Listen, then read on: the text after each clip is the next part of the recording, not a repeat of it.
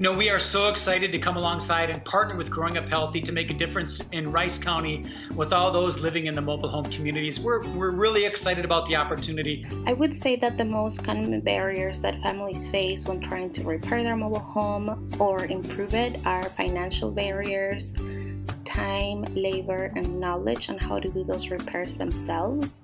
I believe that the partnership that we have with Hosanna is going to help families overcome those barriers, because we know the barriers and we're trying to address those barriers. So we're gonna have financial support, we're gonna have support from the volunteers with labor, and then community members are also gonna be part of that process.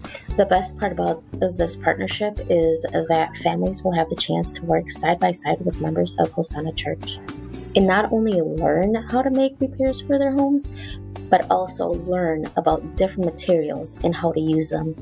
But the ultimate goal that we have, and I think it's the same goal that Growing Up Healthy does, is to build relationships with those in the mobile home communities. And it's not just coming in and repairing a mobile home, it's coming in and doing life with those and coming alongside and doing life with those that we've been called to come and serve. We're so grateful for the many years of work that HCI and Growing Up Healthy have poured into the families that live in these mobile home communities. And we are excited to join them in the work to build a more connected community. Everyone has a story to share, and many times we make an assumption and a decision of who people are before we take the time to listen and learn about our neighbors, before they're welcome around the table. Relationships rarely happen by accident. They require effort and intentionality. Connections form when we make room at the table to share and listen to one another's stories, when we work side by side to overcome obstacles regardless of what they may be, and then we celebrate the victories. And all along the way, we want to invite others to join us and do the same. I do think that this partnership is improving social connectedness, because oftentimes we have heard from residents at mobile home parks that they feel disconnected from the broader community, and this time people from the broader community are going to come to the mobile home parks and get to know families and support them. As Pastor Dean and Steph point out, this partnership is bigger than any one person, family, organization, or church. And we at Growing Up Healthy and HCI agree. This is about our Rice County community and working together to make sure that it's a great place for all kids to grow up.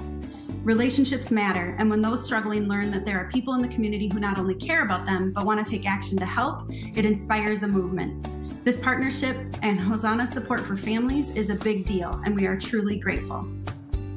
When we learned about this community partnership with Hosanna at our last HCI board meeting, there was a collective Zoom response of awe and gratitude.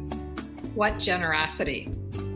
Ever since HCI began 22 years ago, we have depended on community partners to support our efforts. Our board is passionately committed to providing opportunities for all community members, regardless of income level, race, immigrant status, or education level. Hosanna, thank you for your willingness to travel on this journey with HCI so we can keep the momentum going. One of my greatest mottos I've lived by in my 27 years of ministry is see the need, meet the need. We want to be a congregation that comes alongside of others and makes a difference in their lives, that builds a lifelong relationship with them. That's one of our main goals as well.